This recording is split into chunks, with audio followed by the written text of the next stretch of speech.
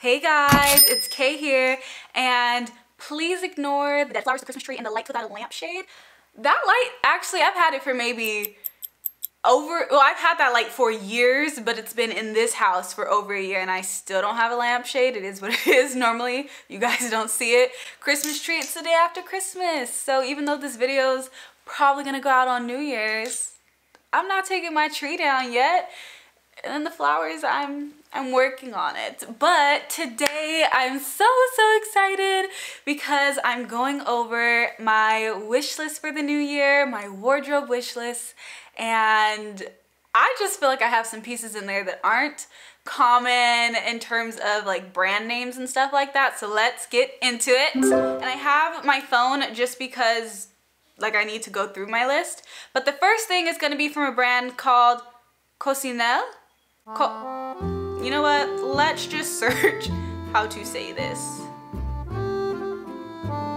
Ladybug, and said as Coccinelle, Coccinelle in French. Coccinelle. Oh, it's a French brand? Coccinelle.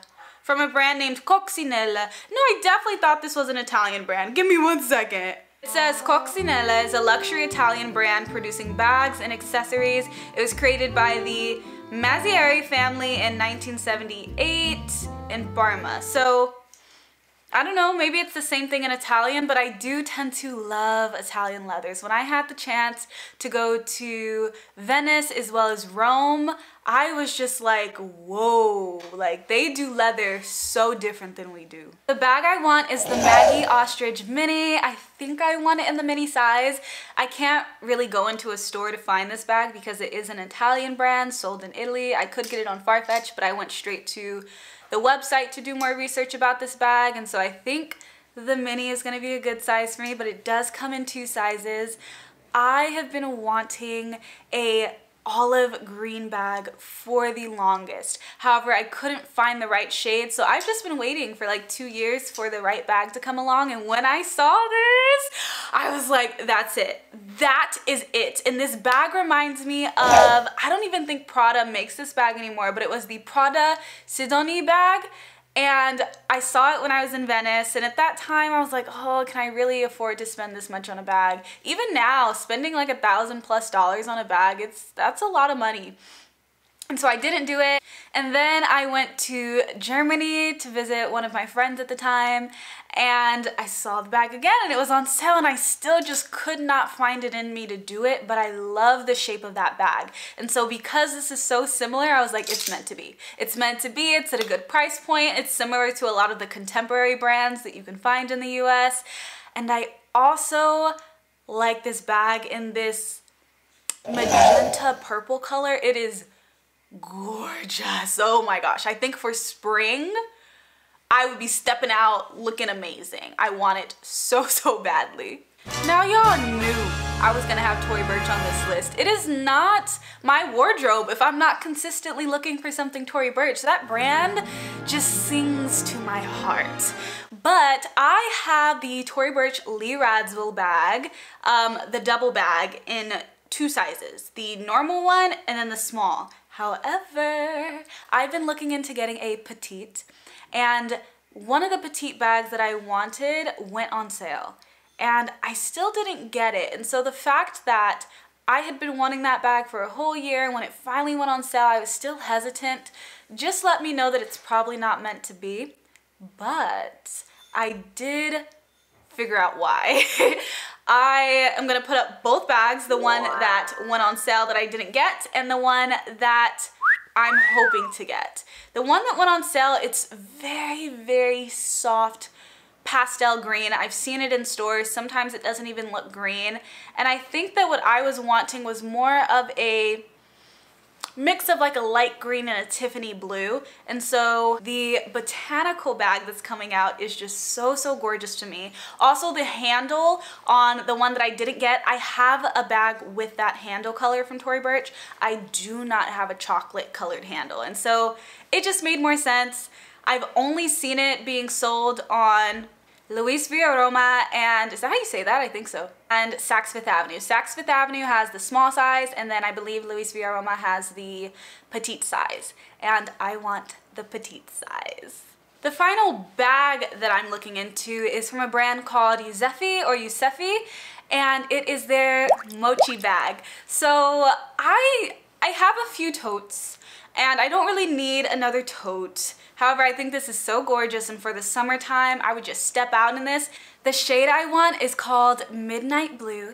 It reminds me of this bag I saw in Tamara. It was a Hermes Kelly, and I don't know what that color was, but I just remember seeing that bag and thinking that is the most beautiful shade of blue that I have ever seen. And this bag, I think it's a smidge darker, but it gives me that same feeling. Now, I did get a blue tote bag from Dragon Diffusion last year, and I also have a blue Tory Burch bag, and normally that's how I like to do my colors. It has to be bags that have a different function. So maybe I have the same color in two bags, or like the same color palette in two bags, but one is a crossbody, one's a top handle. One's a tote, one's a small mini bag. And since I already have a blue tote and a blue top handle slash crossbody bag, I'm not so sure that I can justify getting this bag, so we'll see. I'll look into some other colors for it, but I think the silhouette is lovely. Chef's kiss. Now getting into some jewelry that I want. I don't have a specific brand or style, especially because if you guys have watched my jewelry collection video, you'll know that a lot of my jewelry is vintage. It's just as I come by it, but I do want maybe 2 more pinky rings, another dainty one that probably has some diamonds or crystals on it, and then a chunky gold pinky ring. That's what I'm looking into. I'll probably find those on Etsy. I'll put some photos up of examples of what I'm looking for. And then I want a Bolo bracelet. So I'm not a huge fan of bracelets, especially because I can feel them moving around just too much, and I don't like to feel my jewelry moving. I say that as I have no jewelry on in this video. Probably should have done better. It's fine, but I don't like to feel my jewelry moving around. And so I think that because a Bolo bracelet, you can adjust it tighter, it won't move as much, and I'll feel a lot more comfortable with the bracelet. I also want a ruby bracelet. I have ruby earrings, I have a ruby ring, and I just think a bracelet is the next thing for my ruby slash garnet, it could be ruby or garnet collection. The final thing for jewelry that I want, I think is gonna be some diamond earrings, some studs, or it doesn't have to be diamonds, I just need a really light shade gemstone so that it goes with most of my outfits. It could be moissanite, it could be aquamarine, topaz, I don't really care.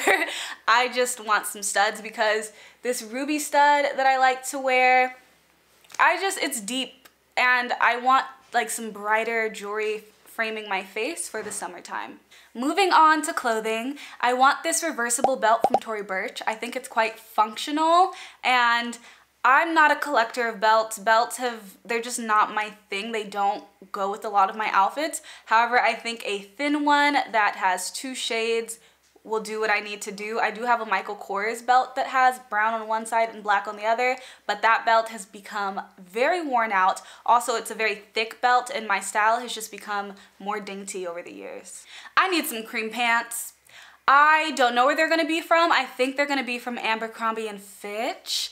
I saw some, they were called the High-Rise Twisted Seam 90s Relaxed Jean. I think I'm gonna go into the store and see if I could try those on. I wish I would have bought them at the beginning of the sale, but for so long, all of my jeans are Levi's, so I didn't think that I wanted to go outside of Levi's, but Levi's has not come out with a cream jean that I have liked in the past year.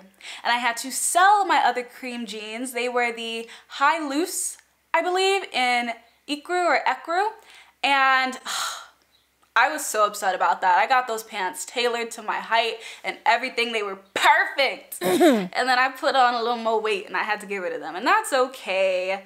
But I had my voice thing on, and so it's literally writing out everything I'm saying. Yikes. Okay. But I need some cream jeans. I will wear them frequently.